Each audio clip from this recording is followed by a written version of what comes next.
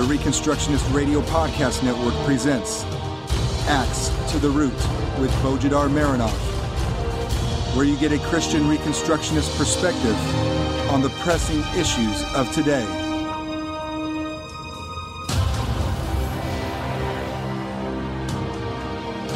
Welcome to episode 85 of Axe to the Root podcast, part of the War Room Productions. I'm Bo Marinov, and for the next 30 minutes, I will take on the most ancient civilization on Earth today. Most ancient not in the sense that it has been around before all the others. That wouldn't be true, for it was a rather latecomer in the early days. Most ancient only in the sense that of all today's existing cultures, it can trace itself in time back as an uninterrupted cultural legacy farther back than any other modern culture. There were cultures existing before it was formed, but none of them survived for such a long time. Or some modern cultures may look back and imagine that they have something to do with some culture 2 millennia ago, but in reality they have nothing in common. Think modern Egyptians in ancient Egypt, or modern French and the ancient Gauls, etc. This culture has remained stable for so long that a modern representative of that culture can actually look at a literary artifact of 3,000 years ago and read what is written with only a little trouble. How many people can you find in Ireland today, for example, that can read the Ogham alphabet that was used only 1,400 years ago? Or how many Norwegians or Swedes can read their Runic alphabet that was in use at the time of the Reformation 500 years ago? I don't even want to mention Cyrillic, the alphabet of my native language, Bulgarian, which was created only about 1,200 years ago, and I even have trouble reading some of the texts written 400 years ago. And this culture we're going to be talking about has an uninterrupted literary tradition that is older than any name of any nation or any geographical toponym in Europe. Even Hellas, the native name of modern Greece, the oldest surviving name in Europe, is younger than the literary tradition of that culture. So while there is a dark side to that consistency over the ages, and we will shortly see what it still commands a certain level of respect. Now, it's the Chinese culture. We have to hand it to the Chinese. They are the oldest existing culture today. We can legitimately overlook their other boastings, scientific or technological discoveries, or philosophical systems, or systems of social and military organization, etc. I mean, those are great, if they were true. It's just they were never developed into large-scale civilizational advances, so we can easily ignore them. For example, the ancient Greeks invented a steam engine, but they used it for religious special effects, not for any useful work. So we today say that it was invented by James Watt and others in England in the 18th century. He put it to work right away.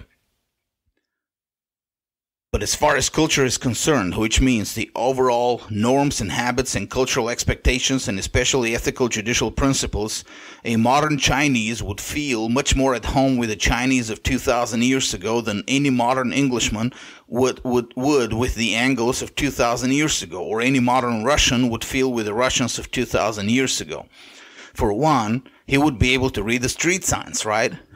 It surely is impressive, isn't it? Now, whether it is something to be proud of is a completely different issue, and we will get to it in a few minutes. Anyway, that is the culture I'm going to be talking about today, or rather we'll be using it as an example of an ethical judicial principle about the advance of civilizations. It ain't going to be easy though, and here I want to start with a disclaimer. I will be talking partly about the Chinese culture and about some of its collective psychology. I know there are Chinese folks among our listeners, and there are some among them that grew up in that culture. They know it inside out, all its details, nuances, backgrounds, context, biases, prejudices internally and externally, all the things that I can't know exhaustively simply because I have not grown in it. To be sure, I have always tried to be a sincere and unbiased student of Asia and its cultures and history ever since I got involved in Eastern martial arts and had interest in Eastern religions. That's before I became a Christian. I even took a basic course in Chinese characters, not to learn them in depth, but to understand the principle behind them. But I'm a European who is learning from other Europeans, and unfortunately most of the studies of East Asian cultures come from European observers. For some reason, there are very few Chinese, Japanese, Korean, or Vietnamese writers who undertake the task of explaining their cultures to Europeans. In psychological terms, East Asian cultures are rather shy and introvert, as in opposed to the extrovertness of the European cultures, not to mention the sometimes crass self-promotion and bragging of the American culture. Thus, I plead guilty from the very beginning. You will certainly find fault with some of my analysis, but I also want you to understand the truth of the conclusions in this episode is not affected by how detailed my knowledge of China is. I'm only using China as an example, but I could use any other culture and the conclusions will be the same. The reason China is a good example is because it has been the culture that in the last century has had a very keen interest in the question of how civilizations advance. But I'm getting ahead of myself here.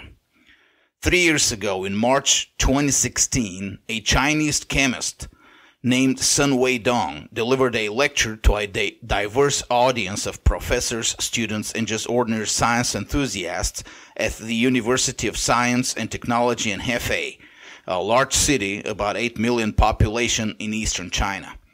But he didn't talk about chemistry. He talked about history. Not strange, by the way, given that much of his scientific career has been related to radiometric analysis of different historical artifacts. The strange part was the content of the lecture itself.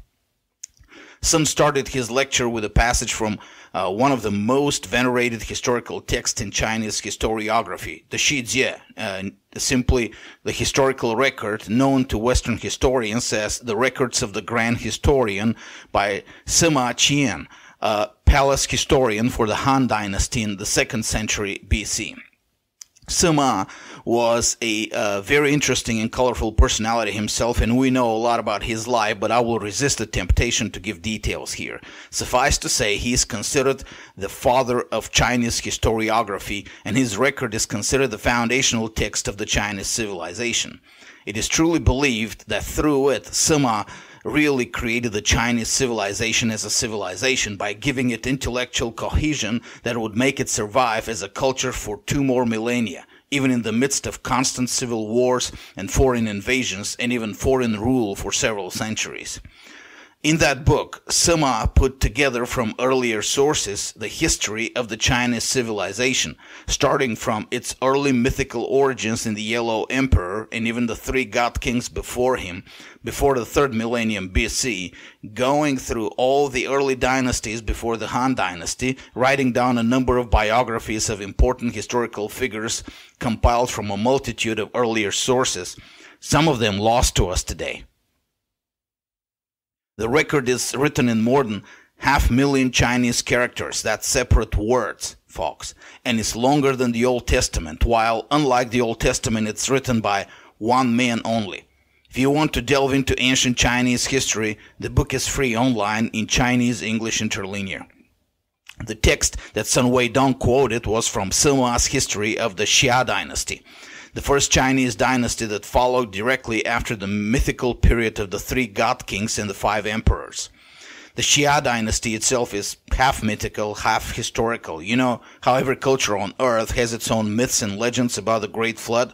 Well, in Sima's history, that flood happened during the Xia dynasty. Clearly wrong, but no doubt he simply recorded it faithfully from older records. The text in question here, however, is not the Great Flood, but the geography and topography of the empire of that first Chinese dynasty, considered the mother dynasty of the Chinese nation. Here's the text in question. Listen carefully. This is the geography of the empire of the Xia dynasty. Northwards, the stream is divided and becomes the 9 rivers. Reunited, it forms the opposing river and flows into the sea. Sun then asked the question, there is only one major river in the world that flows northwards. Which one is it? A member of the audience replied, the Nile. Then Sun showed a map of the Nile River and its delta, truly a stream that flows northwards and is divided into 9 tributaries, some of which reunite into opposing, that is on the other side, rivers. He then continued with his thesis.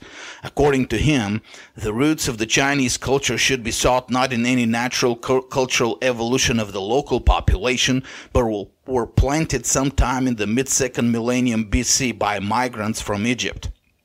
The Xia dynasty, he believes, was in fact the Hyksos, a Semitic nation that ruled Egypt as foreign rulers in the 17th through the 16th centuries BC, declined in power in the mid-16th century BC and was expelled by a popular uprising, after which the native rule over Egypt was restored. Now, just to mention, he of course follows the modern accepted secular chronology of Egypt. I think that chronology is mistaken. The Hyksos' rule was in the 15th through 13th centuries BC, and the Hyksos were the biblical Amalekites, but this discrepancy is not important to my thesis here. Now, the Hyksos were known to have had advanced bronze weapons before most other cultures. They are also known to have developed superior seafaring technology. Sun argues that they might have sent expeditions as far as China, and also that after the fall of their rule in Egypt and after they were expelled from Egypt and much of the Middle East, some of them, or many of them, have ended up on the coast of eastern China, bringing with them their history and their technologies, which they then laid as the foundation of the later Chinese culture. So the Yellow Emperor and the pantheon of deities and mythical rulers that gave the beginnings to the Chinese nation should be sought not in China, but in Egypt. Sun did not leave it to one piece of evidence only. He had others. He himself started working on the theory back in the 1990s when he was still a young PhD student charged with the task of doing radiometric analysis of bronze artifacts of the late Xia and early Shang dynasties. As a chemist, he was surprised to find out that the chemical composition of the alloys did not match the radioactivity of any of the metals found in Asia. They instead matched exactly the characteristics of bronze alloys found in Egypt, which meant that the metal must have come from the same mines, namely North Africa. At the time, his supervisor did not allow him to publish his data. There was a political reason for it. He was simply transferred to a different task. More than 20 years later, however, Sun is a world-class scientist. In addition to his degrees from the University at Hefei and his professorship at the Guangzhou Institute of Geochemistry, he also got a PhD at the Australian National University at Canberra and is also a Humboldt fellow at the Max Planck Institute at Mainz in Germany, and the regional vice president of the Society of Economic Geologists for Asia. So he could publish his thesis without fears that he could be silenced. Of course, to his earlier findings, we can add a lot of other evidence that seems to point to Western origins of the Chinese culture, but I will mention this a little bit later. I know, this is an unusual story, but you're all wondering, why am I telling it? What is so important about it in a podcast that aims at bringing covenantal, that is, ethical judicial analysis? So what's the covenantal part in it? It was in the response of his listeners and in the response of the Chinese public in general. See, in Europe or in the Americas, such hypotheses about historical origins are often presented, but their interested audience is usually limited to a small community of academics and history buffs.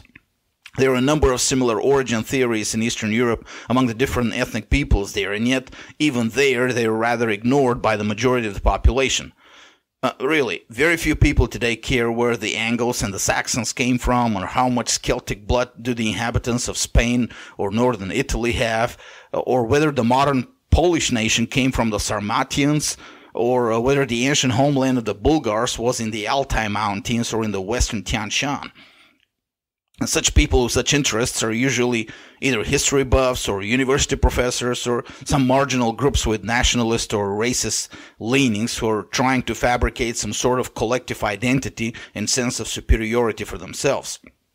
But in China, Sun Weidong's hypothesis gained a lot of attention, even among people who wouldn't normally go out of their way to dig deeper into the mysteries of ancient history. Sun's thesis was published online. It immediately drew a lot of comments. I mean hundreds of thousands of people. Under the title, The Ancestors of the Chinese People Came from Egypt, it was published on the Chinese travel site Kunyao, and from there reposted and republished on dozens of other platforms like portals, online forums, message boards. Kunyao also set up a separate webpage for comments titled Chinese People Came from Egypt, which produced thousands of responses. And these responses have not been all one-sided. Some, of course, have been direct denial and even mockery of Sun's hypothesis, but a marginal majority have been favorable or at least careful to not dismiss the hypothesis just because it currently sounds ridiculous to the modern Chinese ears. Either way, the response was, well, gigantic by all measures. You go to any Western website or forum that discusses origins, and you will only find a dozen of diehard enthusiasts who participate. In China, this issue seems like an issue of life and death to hundreds of thousands or even millions of people. This is the phenomenon I want to examine here, namely the unusually active, almost obsessive-compulsive interest of Chinese people with the ancient origins of their culture. Truly enough, as a friend of mine mentioned once, the native Chinese mentality is fundamentally racist, so there is that element. There's an even deeper issue there, and when examined, it supersedes the native racism as a factor in determining the Chinese interest with history. And in fact, while this other factor may still be racial in its presuppositions, it is rather opposite to racism in that it is rather a racial inferiority complex. Yes, it is possible for a culture to have both racial superiority and racial inferiority complex. Or if you don't like such psychologizing, call it soul-searching in the sense of the Chinese culture seeking a way out of a quagmire in which it has put itself in the past and trying to break free of it. It's like the Chinese people subconsciously believe that their culture has gotten lost somewhere on the way between its ancient origins and today, and they're trying to trace its steps back to the point where they left the right path so that they can step on firm land again. And the sense is growing that the ancientness of the culture is not an automatic solution to all the problems. It is the direction that has been taken later that is the issue. And hundreds of millions of Chinese are trying to figure out where things went wrong and why and how it all can be fixed. That feeling has been growing on the Chinese people for almost 800 years now. Between Sima Qian's 2nd century BC and AD 13th century, the valleys of Yangtze and Huanghe were the most populated region of the world, containing between 30 and 40% of the world's population. Yes, between 30 and 40%. The three other high concentrations of population, India, Mesopotamia, and Egypt, were too far away for the Chinese to worry about them, and the surrounding peoples were too small to compare. China could afford to spare some of its workforce to build a massive wall on the northern border to keep out the barbarians, and the rest of its history was pretty much internal struggles for power and cultural and economic development without much thought of the outside world. Then, all of a sudden, in the early 13th century, this all changed. The demographically miniature tribe of the Mongols poured through the Great Wall and conquered all of China within just a few years, defeating the powerful armies of the Jin dynasty. The Mongols ruled China for over 150 years before they were expelled in 1368, replaced by native Han rulers, the Ming dynasty, for about 3 centuries. Then again, another tribe of barbarians that were supposed to be held back by the Great Wall, the Manchus in today's northeast China, poured south, defeated the already weakened Ming dynasty, and established another foreign rule over China which lasted for 3 centuries between 1636 and 1911. So between 1220 and 1911, China was ruled by foreign rulers for 4.5 centuries out of 7. That's a bit too much for a nation that has 1/3 of the population of the world, isn't it? But that wasn't all. In the 18th century, Europeans started appearing in the Chinese seas and ports, and by the 19th century, their merchants and missionaries had almost taken over the coastal cities. To the amazement of the Chinese, who had always taken pride in their culture and civilization, these foreign devils, Guilo, the original Cantonese word for foreigner meaning literally ghost man, appeared way more civilized than the Chinese themselves. They had superior learning and knowledge about the world, superior education, superior technology, superior military and industrial organization, and as a result, superior power.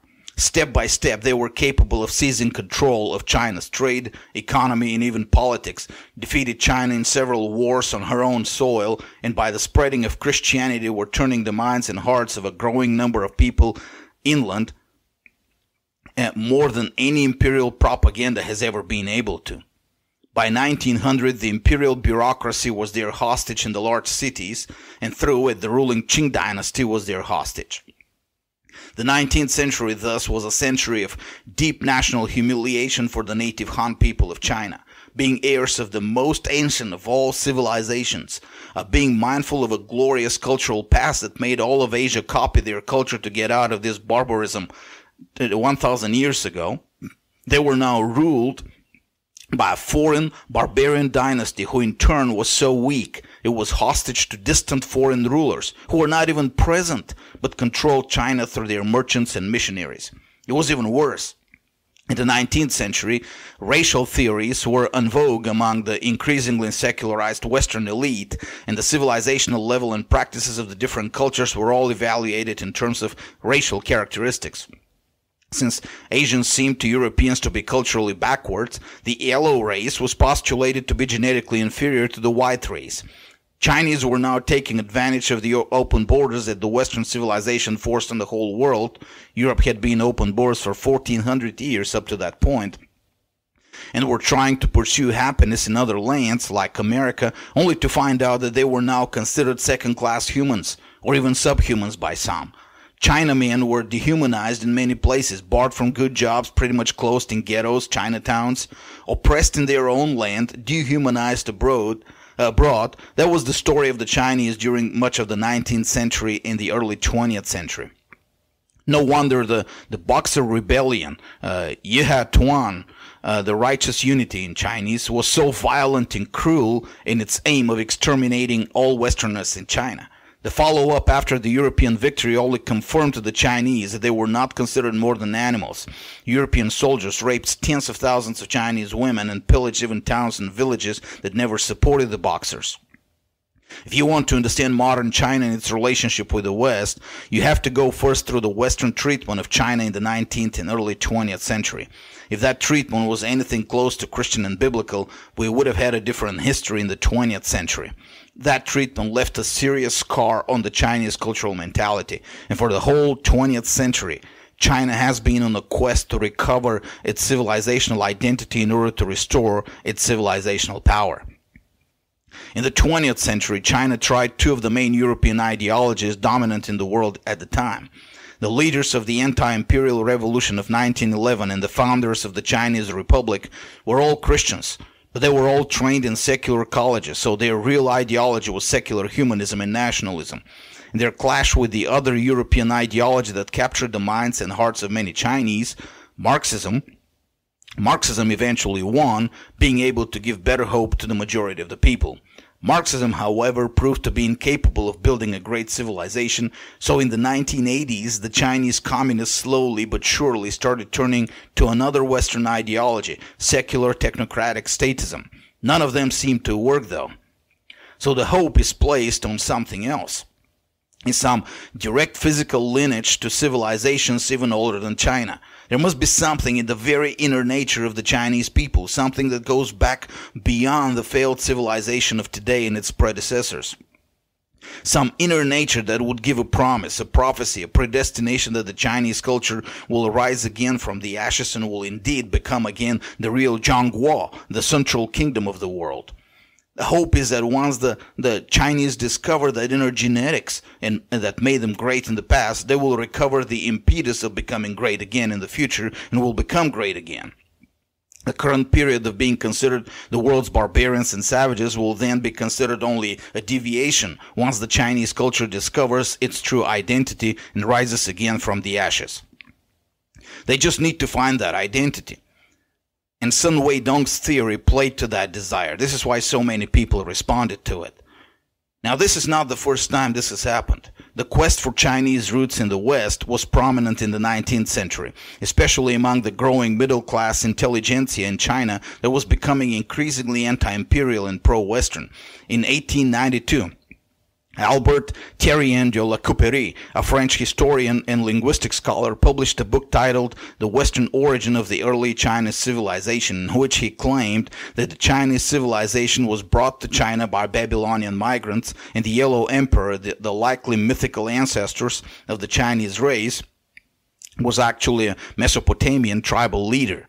The theory was faulty and earned a lot of reputations in Europe within just a few years after its publication, but it appealed strongly to the native Han people in their resentment against the Manchu ruling dynasty, which was considered barbarian. The book was translated into Chinese and widely circulated in China, and Lacupéry's theory of Sino-Babylonianism was even taught for a time in Chinese schools and universities until it was replaced by nativist nationalism in the 1920s.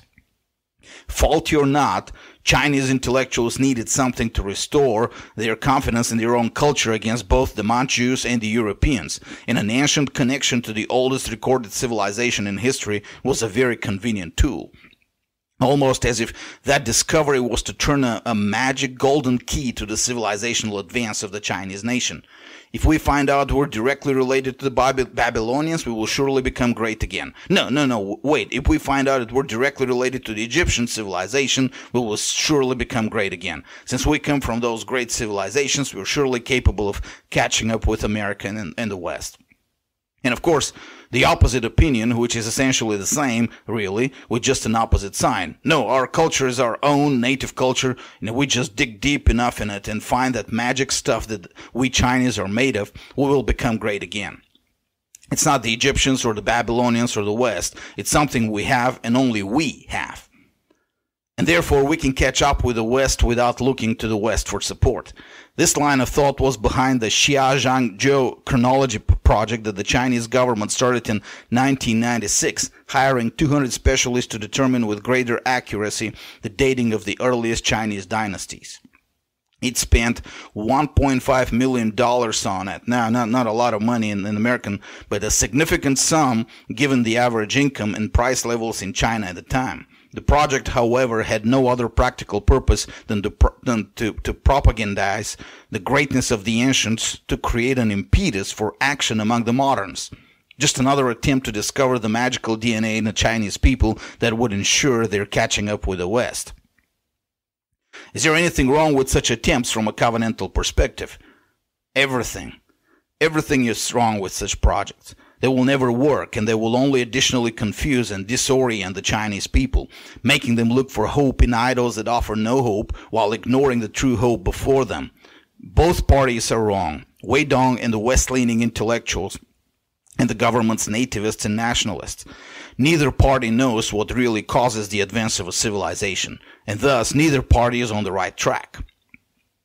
For those of our listeners who have heard my old sermon of some time ago, What is Man?, you will recognize the antithesis here. The antithesis between a metaphysical, static view and definition of man and an ethical, dynamic definition and view of man. Paganism views man and defines man based on a view of man's inner nature, something inside man that makes him what he is. Whatever that nature is, man cannot escape it, whether by his own effort or by the effort of anyone else, be it another man or God. That nature will always define man and will predestine and ordain his actions.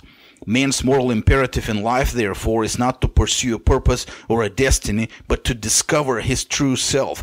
That is, to discover who he is and comprehend it with his mind. That true self may be found most probably in what he was handed down from his ancestors in terms of physical heritage, mainly genetics, which is the basis for all the cults to the ancestors, including modern racial theories. But it could be many more things. It could be the lineup of the heavenly bodies at the time of his birth, which would magically affect the inner makeup of a man and preordain him for life.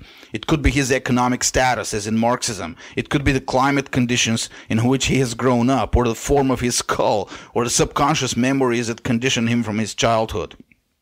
In a more primitive form, such metaphysical beliefs about men are present in the totemistic beliefs of primitive tribes, like the belief that a tribe comes from a wolf or from a bear or from another animal, and based on that, define the nature of the men in the tribe as following from the nature of their totem animal. When this metaphysical view of man is expanded to man's society, it creates a sociology that is very characteristic to all paganism. A metaphysical view of society, namely that a society is supposed to be built upon the shared nature characteristics of a group of people, and people who do not share such nature characteristics would be an impurity to that society. Once you have people with shared nature, however, an elite of rulers is expected to discover that inner nature of all these people, just like an individual is supposed to discover his own true nature, and then organize the society accordingly. It goes without saying that an individual who has some nature traits that are different would be a deviation. It may face some consequences, like, for example, special attention from the IRS or police or the NSA, all the way to re-education camps. Either way, we should expect that a sociology based on the metaphysical view of man would be obsessed with some impersonal factor that gives the magical key to the advance of civilizations. So what is that impersonal factor? Where can we find it? And when I say magical, I'm not using it metaphorically. Even the most rational pagan ideologies eventually resort to the magical, believe it or not.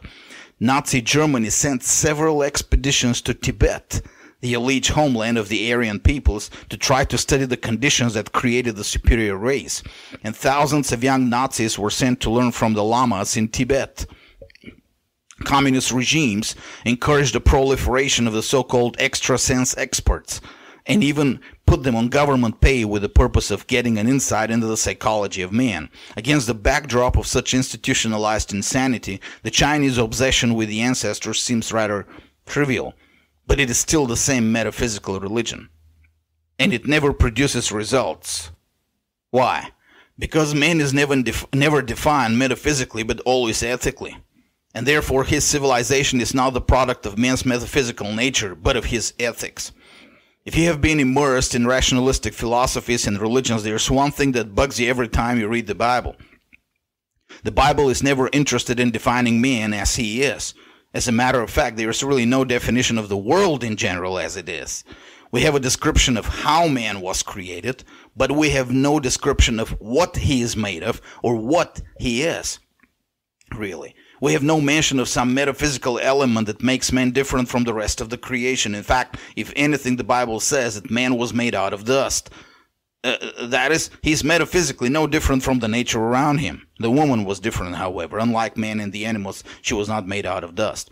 And yet, the Bible places an enormous emphasis on the uniqueness of man as a creature, to the point that the author of Hebrews makes the angels serving spirits to that creature made out of dust, Hebrews 1:14. Man is elevated above all the creation, but we're not told what exactly is put in him that makes him so special. True, God breathed the breath of life in his nostrils, and this is how the dust became man, but we're not told anything about that, what that breath of life may be. In the first chapter, we're told that God made man after his own image, but what is that image? What metaphysical characteristic of man defines God's image? Is it his mind? Couldn't be. Otherwise, people of lesser intellectual qualities would have less of the image of God, and we know that can't be true. Is it his emotions? Well, then people of more emotions would be more godly than those who are calmer, right? What is it that defines man as the image of God? We don't have that answer. Or rather, we have it, but it is not in the form of a metaphysical or ontological definition. It is something else. The image of God in man is defined as a task. That is, man is defined not statically as a nature, but dynamically as a task. Or if you want a pun, here it is. Man is not defined is defined not as a being, but as a doing. It is not what he is that defines the image of God, but what he is created to do. Here's the text in Genesis 1. Let us make man in our image, according to our likeness, and let them have dominion. The next chapter continues by describing man entirely in terms of his task. In fact, the whole Bible continues by describing man entirely in terms of his task. We're told nothing of man as nature. The only time when God asks the question, what is man, he asks it to ridicule those who think man is something without God and without the task God has given him. But man is entirely described in relation to his task of dominion. As a side note, we have the same about God. We're told nothing about the inner nature of God, but we know God through his works. And since the task given to man is ethical, it is only defined in terms of good versus evil, obedience versus disobedience, righteousness versus wickedness. The biblical definition of man is entirely ethical. Man is a creature, a creation made to worship God and to obey God's dominion mandate for him on earth. It is that simple. We will never know our true nature. We're never given that true nature in the Bible. But we will always have our task, which defines our true ethical nature before God. And what we're before God will be defined by how faithfully we go about obeying His covenant. What does that look like when translated into sociology? Pay attention now. Here's the biblical verse for you. I quote now. See, I have taught you statutes and judgments, just as the Lord my God commanded me, that you should do this in the land where you're entering to possess it. So keep and do them, for that is your wisdom and your understanding in the sight of the peoples, who will hear all these statutes and say, surely this great nation is a wise and understanding people. For what great nation is there that has a God so near to it as is the Lord our God whenever we call on Him? Or what great nation is there that has statutes and judgments as righteous as this whole law which I'm setting before you today? Deuteronomy 4:5-8. A culture is only as great as is the socially dominant ethics of its people and its institutions. Not greater than that. How people view good and evil and do righteousness, how they set up their institutions to do justice, is the only thing that determines the future course of a civilization. All other civilizational factors depend on it. Economics, business, art, literature, science, technology, financial power, education, psychology and mental health, the life of the local community, social cohesion, etc., etc., etc. Since man is entirely defined by his ethical standing, his whole civilization is entirely defined by its ethical standing before God. But what is often missed by non-Christians and sometimes by Christians alike is that ethical commitment is not part of man's inner nature. Or to be precise, the right ethical commitment, the one that makes man righteous and just and his culture great, is not something he is born with, nor does he inherit it in his genes. Man is born with an ethical commitment he has inherited covenantally from Adam, but it is the wrong ethical commitment. But to acquire the right ethical commitment, man must make the right ethical choice, and he must make it self-consciously against his own nature. Digging deeper to discover his true nature won't help man become great. It will only drive him to despair, if he is honest. So in order to make his culture great, man must forsake his inner nature and everything it involves. Heritage, conditioning by his environment or his family, the subconscious, the lures of his economic status. That's what the Bible means by crucifying the flesh. Not that the literary biological flesh should be mortified, but that the metaphysical nature of man must be denied any say in what a man believes and thinks and desires, and only his ethical will speaks and rules. And that ethical will needs to be radically changed, newborn, in order for man to achieve that. Admittedly, man can be passed down some training in righteousness from his parents if they were righteous, but in the final account, the decision must be on individual level first and must be recommitted to with every generation for a civilization to prosper. The greatness of a civilization is a matter of self-conscious ethical choice of the millions of individuals who constitute that civilization. When Europe excelled as a culture, it was not because Europeans had anything superior in their nature or in their past to look up to. To the contrary, Celts and Germans and Greeks and Latins and Slavs have always been primitive barbarians with a past that held nothing to be proud of. But the rise of the Western civilization came when a religion hit the West, a religion that was capable of changing minds and hearts like nothing before, and it was that religion that turned the barbarians into civilized peoples. The pace of civilizing Europe for 2,000 years depended on how closely Europeans stuck to that religion. When they deviated from it, they became more barbarian. When they recovered it and grew in it, they became more civilized. When in the 20th century they abandoned that religion and returned to the superstitions of their barbaric forefathers, they turned into the same barbarians they had been 2,000 years before. The greatness of the European civilization has never been about nature. It has always been about ethical choice. If the Chinese want to know where the greatness of their own civilization was in the past, it wasn't the same thing. Thousands of years ago, they were closer to the original source of that same religion, Noah. The Chinese culture may have inherited something from Noah that they were capable of keeping for more generations than anyone else. The exodus of Israel from Egypt must have also had quite a ripple effect around the world. After all, the largest and most powerful empire of the ancient world fell under the wrath of God. So the giving of the law on the Mount Sinai must have been a news that reached all over the world.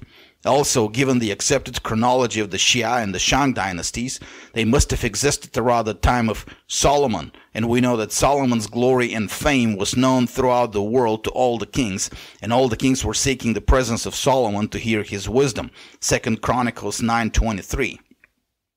The Xia and the Shang dynasties must have been affected by those events and must have adopted at least partially the ethics and the justice of God's law as God predicted.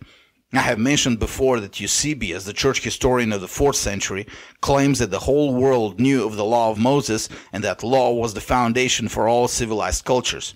And we know from the Bible itself that the Magi who visited the newborn king came from the east, Matthew 2:1. How far east we're not told. It could have been Persia, but we know from ancient Chinese sources that Persian Zoroastrianism had deep influence on the Chinese culture. So the combined influence of the inherited memory from Noah and his sons, the world sensation of the destruction of Egypt and the thundering of the law from the mountain, and the fame of glory of Solomon's wisdom were the real root factors for the greatness of the Chinese culture and civilization. China grew in population and influence and power not because it had superior genetics or superior magic qualities. It grew because it managed to maintain the ethics and justice of the law of God for a long time. The Shang dynasty, the second official dynasty on the list of Chinese dynasties and the first that is proven to have existed historically, did have an official religion that believed in one supreme God creator, Shangdi. Although that official religion was mixed with pagan practices like divination and sacrifices to idols. However, for all we know today of that dynasty, it was the real root of the modern Chinese culture. And it was also the longest ruling Chinese dynasty, covering a period of 554 years, longer than any other dynasty in the written history of mankind. In short, China was great because it followed a great God. It followed him imperfectly, as much as a pagan nation can in the centuries before Christ, but it still allowed a lot of his influence to rule its society. And just like the European civilization, the moment that influence was lost, China deteriorated to the same barbarism it despised in the surrounding cultures, and eventually got conquered by them and humiliated by them and viewed as the world's barbarians by nations who just appeared on the map a couple of hundred years ago. God is not mocked, and he is still not mocked. So the Chinese have it wrong. Civilizations do not advance because of some magical quality of their people. Genetics, climate, ancestry, ancientness, origin mean nothing. The only thing that makes a people great is faith in the God of the Bible and obedience to his covenant. Sun Wei-dong's theory may be right or may be wrong. It doesn't matter. China's future of greatness is not in its history. It is where the greatness of Europe and the West was. In the history of another nation, the ancient Hebrews, and the faith that came out of it, Christianity. And that's where the Chinese need to be looking at for answers. The book I will assign for reading this week is The Formation of Christendom by Judith Herron. It's an amazing historical study. You'll be surprised how much the early missionaries were aware that they were building a civilization, not just planting churches. And it is a book that should be read by all the Chinese who are concerned about their culture. That is what needs to be replicated in China. And of course, you still need to read R.J. Rushdoony's The Foundations of Social Order, but you knew that already. Keep Bulgarian Reformation ministries in your prayer and giving. We're a missionary organization devoted to building the intellectual foundation for the future Christian civilization in Europe through translating and publishing books that apply the gospel of Jesus Christ to every area of life. Yes, we're self-consciously building a civilization, not just planting churches. Mark that. Visit BulgarianReformation.com, subscribe to our newsletter, and donate to a work that has proven effective over the last 20 plus years. And God bless you all. This was a Reconstructionist Radio War Room production. Axe to the Root with Bojidar Marinov. Please visit bojidarmarinov.com and reconstructionistradio.com/Axe to the Root.